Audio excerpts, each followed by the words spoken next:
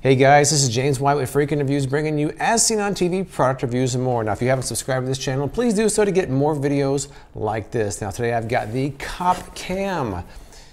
It's the compact cordless As Seen on TV security camera, but does it really work? Let's find out in today's review.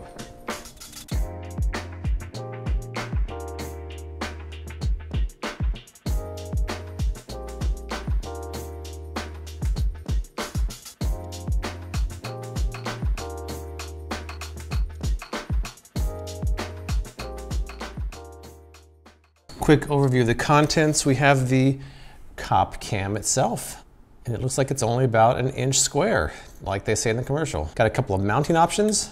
They have a charging unit for it. They have the instructions, some more mounting, and then a USB cable. So the first thing we have to do is charge this up before we can use it. It looks like it already comes with an 8 gig micro SD card. Obviously the charger goes right there. So first thing I'm going to do is charge this up, read the instructions, and then a little bit later, I'll get started my first recording. Let's do it. So before I get into my details of how the Cop Cam actually works, I figured I'd take it with me on a brief walk and show you just how it looks, and then I'll get into the details. Let's go.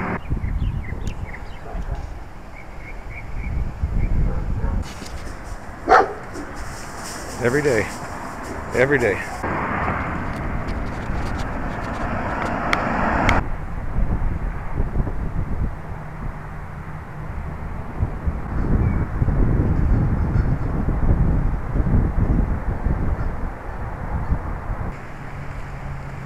What's up, Brandon? Hey, what's up? Hey, I ran into my son while taking a walk. He's taking a walk too. How's that sun treating your face? It's not good. This may not come out, so don't worry about it. All right, so now you've seen how the Cop Cam kind of looks. But let's take a look back at my steps I took to try to figure out if it actually works or not. All right, so for my first test, actually tests, because it was 3 of them, I just put the Cop Cam out here in the patio and wanted to see what would happen with Bailey going in and out of the house like she always does. So for my first test at night, it didn't go so well. So my second test is me realizing it didn't go so well and trying it again. And for my third test, I left out of here all day unattended, and that was also a failure. Here's what happened. I'll put it out back here where Bailey kind of roams in and out at her leisure, and I'll see how it does picking her up. One thing I also already noticed is there's no way to preview what you're seeing, so you have to kind of just guess, which that could be a problem or not. I'm not sure. I'm gonna put it here. It says press and hold for 4 seconds. 2, 3, 4.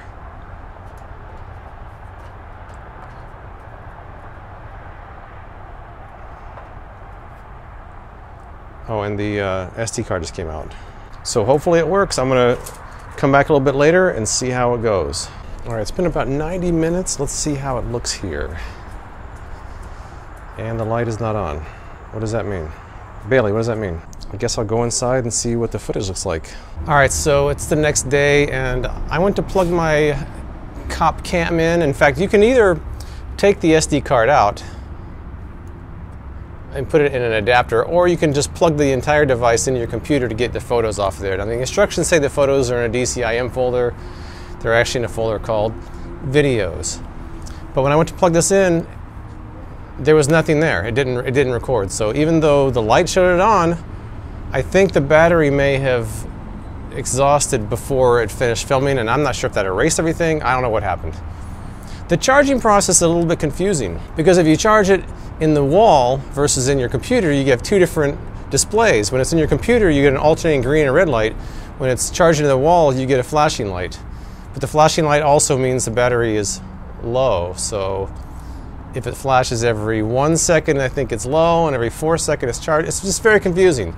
The whole charging process is confusing. So I recommend charging in a computer where at least you get the red and green light, which makes more sense. So I made sure it's 100% charged. Now I charge it on my laptop. When you're charging your laptop, the light goes out. When you charge it in the wall, the light stays on. I can't explain that. So anyway, I charged it on my computer, and the light went off. So it's 100% charged. I'm gonna try it again. I'm gonna leave it out here, but this time I'm gonna put this camera next to the Cop Cam, and I'm gonna compare them side by side so we can see what the real camera is showing and what the Cop Cam is showing. I also wanna see if the Cop Cam actually turns on and off, because it's supposed to be motion activated. And I can't tell because the few tests I've done didn't seem like it was. So let's try that. You hold it down. There's the red light, right? Okay. There's the red light. Red light means it's filming. Okay, there's what I got. The cop cam and my main camera. All right, so the cop cam stopped working after about 30 seconds while Bailey was still walking around on the patio. It's been over 2 minutes. It's supposed to go off after a minute. Let's try. So right here, this is my RX105 camera because the cop cam had not turned on yet. All this motion, I'm throwing the ball to Bailey. The cop cam did not pick it up, did not start filming. Bailey ran right up to the camera. I decided I would throw the ball, I'd walk up to the camera myself. It was well over a minute before the cop cam finally turned on. That was right before I was about to stop filming. So as I walked up to the camera for the last time, right here, the cop cam turned on. So my son and I are actually just about to leave to go to the home opener of the Golden Knights hockey game. I'm gonna leave the cop cam out on my patio all day long. I'll be back for probably 10 or 11 hours. And hopefully I have a lot of video of Bailey walking around out here. If not, something's going on. Let's check it out. Okay, we have a red light. All right, there it is. That's what we'll be seeing. Well, not Bailey the entire time, but Bailey's there for right now. Hi, Bailey. I'm off to the game. See how it looks tonight. Bye, cop cam. This is 15 minutes later and the only time the cop cam activated for motion detection in 11 hours. All right, Bailey. Let's see if you got captured on camera at all. It has been 11 hours.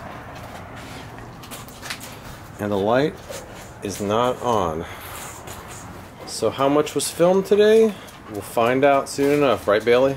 So it seemed like while the cop cam was on, the motion detection worked pretty well because there's a scene where Bailey was out here and it turned on, ran for about a minute and turned off. I felt like the audio and the video quality outdoors were not too bad, especially for something its size. But again, I only got about 30 minutes out of 10 hours, which makes me wonder how effective this would be as a security camera. And again, a little bit later, I'll tell you how I figured out what that problem was. Another test I wanted to do was actually putting the cop cam and my regular camera right on top of each other and kind of walking around the yard and comparing. Now, I know it's not a fair comparison to compare a $1,000 RX105 with a $40 cop cam, but I think it's actually useful to see how a normal camera would show as far as colors go, as far as the field of view goes, stabilization. So even though it's not really a fair side-by-side comparison, you get an idea of how a normal camera looks versus this compact cop cam. So here's how that test went.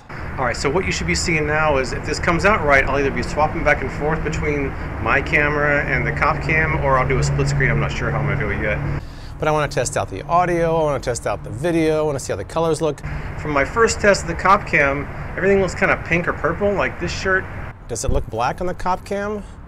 Because it should look black on the regular camera.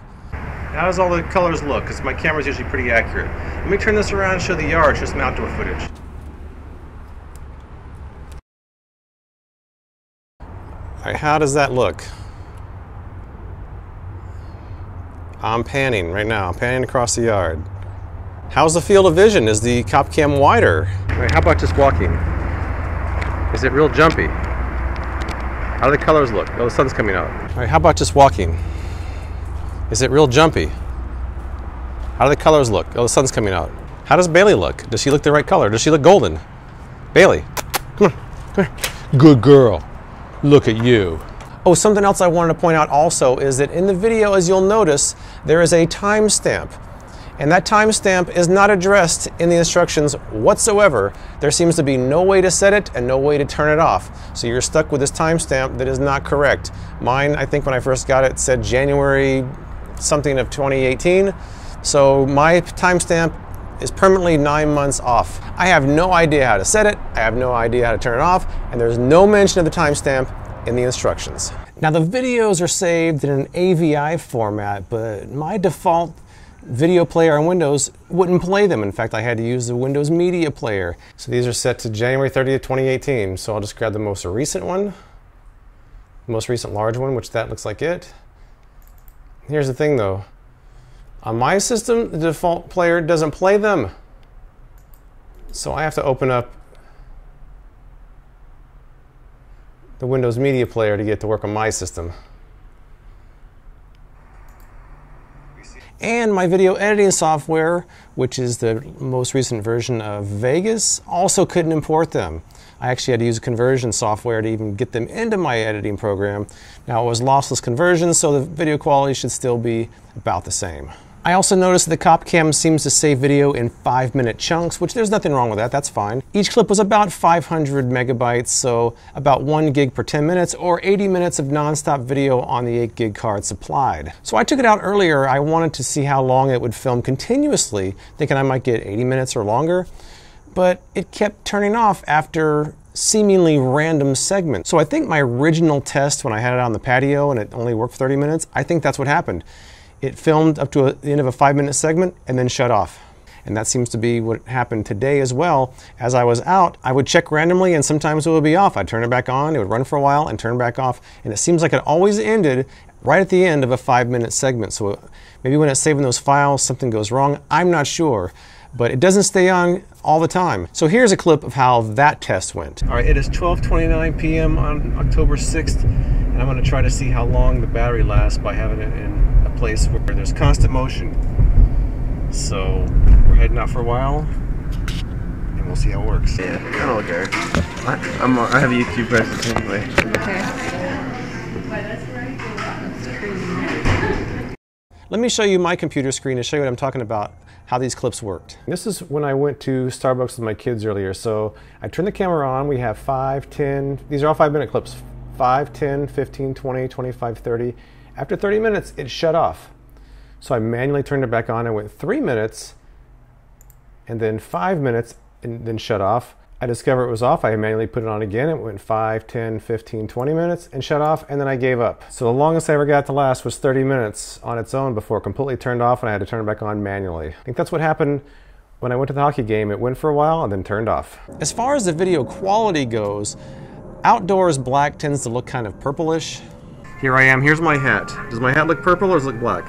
All right, I had to move because the most obnoxious ice cream truck in the universe decided it was going to park right behind me and start selling ice cream with this loud, blaring, annoying music. You're obnoxious. Oh my God, it's coming back. Would you go away? Anyway, as far as video quality goes, I noticed a few issues. I think that overall it looks pretty good and sounds pretty good for a camera its size. But check this out. I'm going to switch over to the CopCam right now. Okay, I'm going to put it right next to my camera lens. So it's looking at me. I think that the field of view isn't as wide as I was expecting. They say 140 degrees. It doesn't look that wide to me. It looks kind of zoomed in. Now, someone asked me how long the battery life was, and now, even if it worked perfectly, it would still be hard to determine that because that would depend on how many things are activating the motion detection. So that could vary even on a perfectly working camera that doesn't turn off by itself. I did try to get the battery life figured out, but because it kept turning off, it was really hard for me to figure that out. I'm going to use my CopCam audio and video to introduce this next section. I was trying to test out the night vision infrared. Even though the red light stayed on the entire time, only a segment saved. What I wanted to do was stand near the camera, go back 20 feet and walk toward the camera and to see how far away the infrared worked, but I could never seem to get that clip finished. So here's how that went. All right, the last feature I want to try out is the infrared night vision. I'm only a few feet from the camera right now. Do I look pink like I expect to look? That could be one of the reasons why I'm getting a pink hue in some of my daytime shots. Maybe the infrared's kicking in then as well. I'm going to walk back about 20 feet toward the camera and we'll see when I come into focus when the infrared technology picks me up. Let's check it out. Can you see me? I'm 20 feet away. Now I'm 10 feet away. I have tried 5 times to film my closing statement for this section, but it keeps turning off before I have a chance to say what I want to say. I walked from 20 feet back to the camera, but it turned off before then. For some reason at night, it is not staying on long at all. I was going to say maybe this is a redeeming feature because it's filming some night shots, but I don't think so at this point. It won't even stay on long enough for me to actually figure it out if it works or not. All right, so that's all I've got. Let's take a look at some of the pros and cons. Unfortunately, there's a lot more cons than pros. I would say the pros would be that the video quality and the audio quality really aren't that bad for something this small. I also like the fact that they give you an 8 gig card right out of the box. That's about as far as my pros go. Now the list of cons is kind of extensive. First up, I think that it's kind of unfortunate that there's no way to preview what you're looking at because as you saw, sometimes I would be off-centered. I wasn't always aiming it properly. The fact that there's a timestamp on here that you can't seem to adjust or turn off and it's not accurate is also unfortunate. Maybe there is a way of doing it, but it's not covered in the instructions. One minor complaint is that the SD card doesn't sit flush, so when you go to push the button, if it's on a surface, the SD card comes out, so you have to hold it in your hand. There's a photo mode that I was never able to even get to work. Supposedly, you hold it down for 2 seconds for photo mode, 4 seconds for video mode, but to me it goes right into video mode. There is no photo mode that I ever saw. So I don't know if maybe if I hold it down longer, it turns off, so I couldn't figure out how to get the photo mode to even work. In some lighting conditions, everything seems kind of pink or purple. In some lighting conditions, everything looks fine. My default Windows movie player on 2 of my computers would not play these files right out of the box. I had to use the Windows Media Player, which is not my default video viewer. And when I went to edit the videos, my program also couldn't read them. So it seems like they're using a codec that isn't really that common for the AVA files. The charging is kind of weird because depending on where you charge it, you'll get 2 completely different sets of indications, which is kind of confusing for some people, including me. So to me, this feels kind of like a prototype that was never completely finished. There's a lot of small issues. I think if they were fixed, it would be a good product. Maybe they'll do that for another run or for a second version, but for right now, it's not a product that I would particularly recommend.